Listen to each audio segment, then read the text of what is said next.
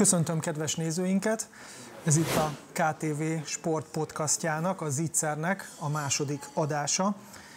A mai adásunk is a Lechner kávéházból jelentkezik, és vendégünk egy ifjú szerb kosárlabdázó, Marko Sinik, aki a Dunaaszfalt DTKH Kecskemét légiósa, idén érkezett a csapatba. Angolul fogok vele beszélgetni, és feliraton tudják majd követni a magyar fordítást. So welcome, Marko, in our sports podcast. It's great to have you here. Thank you for inviting me. It's my pleasure to be here, and greetings to all KTF fans and who watching us. Did I pronounce your name well? Yes. Sinik or? Yeah, Sinik. Sinik, Yeah. good. Good. Good. So I thought we could start our little conversation at the beginning with your childhood in Serbia. You were born in Belgrade, in the capital, as I read. Yes. So please tell us a bit about your childhood, how you encountered with sports, with basketball, and how you became a professional player. Okay. Yeah. Yes. How you say? I'm born in Belgrade, living all my life practically in Belgrade. I went to basic school there, high school there, college there. I'm playing all my life basketball. I was played there, and this is my, how I say, first time that I'm out of my city, out from my home. But I don't feel like that. It's Kecskemét, very nice city, and it's for this short period it was come like my second home. I feel great here. Club is amazing. People in the clubs are amazing. Team it's too. I like this city, I like these people, and everything for now it's like pretty much the same like for me in Belgrade. That would be it. My family was also in Belgrade whole life. I lived with them. They have a really big influence on me to finish that college, to doing something besides basketball. I like basketball. Basketball was all my life was my first choice. But beside that, because of my family, I took a part of education. I needed to go to school, not just the training. So at this moment, I'm very grateful to my parents and my family because they have vision like that for me. So I recommend all young sports guys to not just looking in the basketball, they need to do something beside that. Basketball is very nice, that's great opportunity, great chance, great experience for the life, but it's not long for whole life. That's just a part of the life. After that, you need to do something else. Was it a simple decision that you go for basketball, or other sports were also in the picture? In all my life, I just trained basketball. That's my first love. When I step on the court first time, I know that's the sport that I like, that I would like to play. And that's it.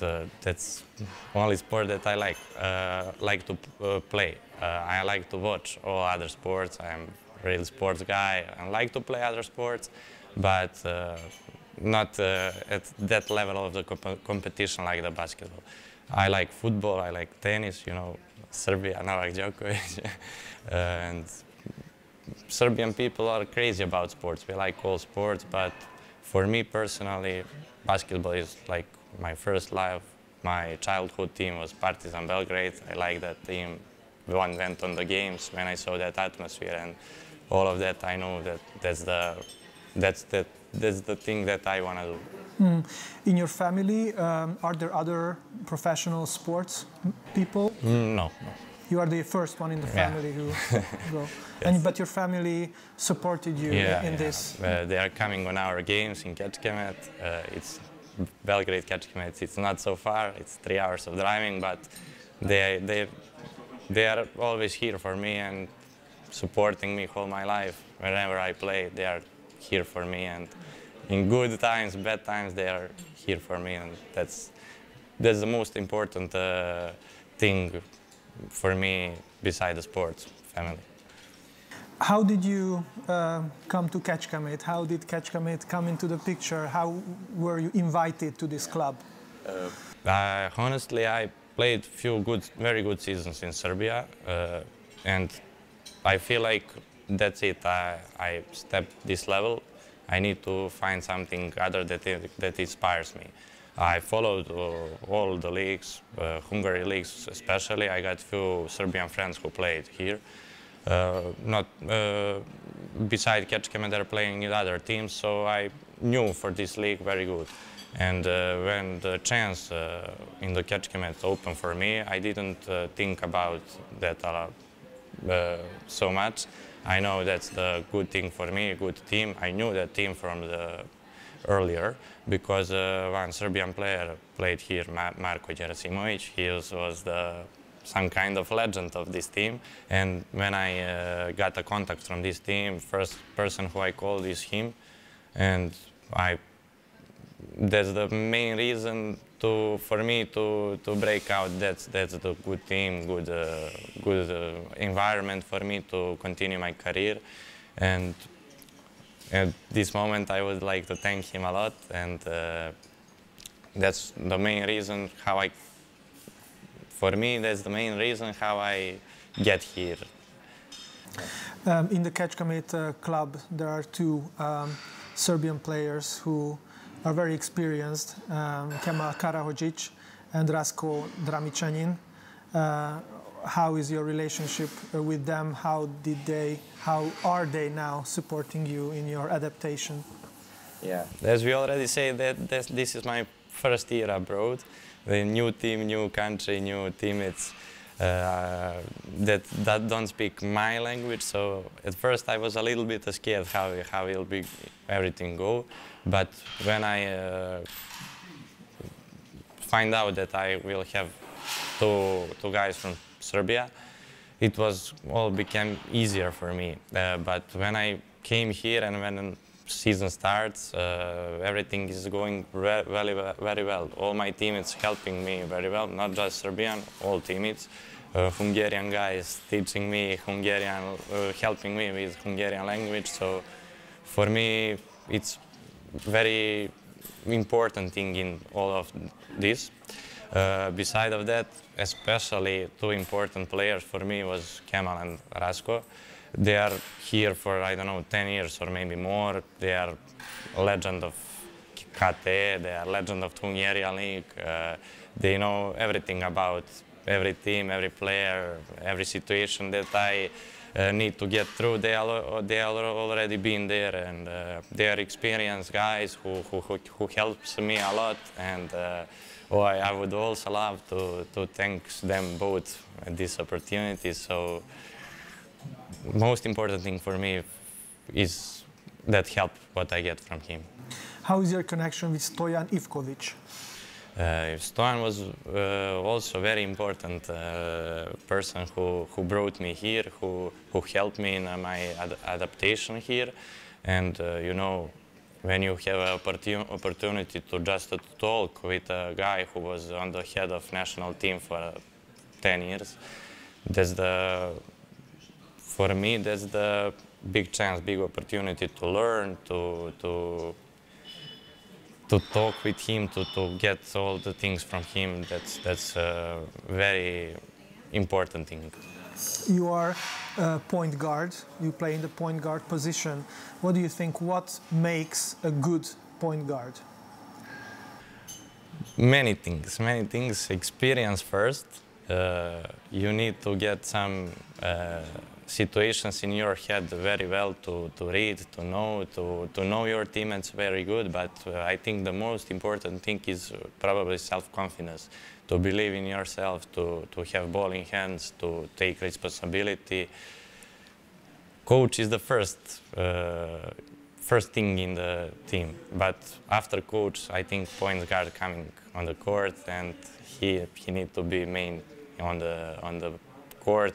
And if point guard plays very well, whole team play very well. So I think that's it. You already mentioned that you like it here in Kecskemét and in Hungary, but besides basketball, what do you do for fun? Where do you go out? What do you like?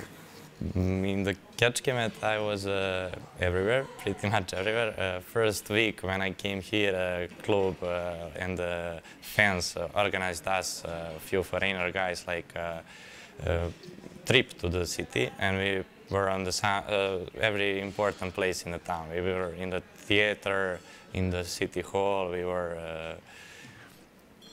in the main square, in the Basilica.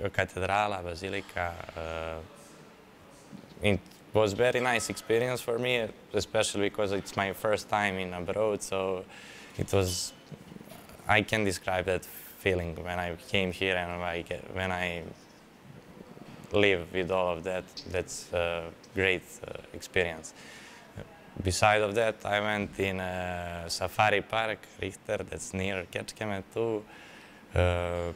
Went to Budapest a few times, and I like Hungary. It's pretty much similar like my country.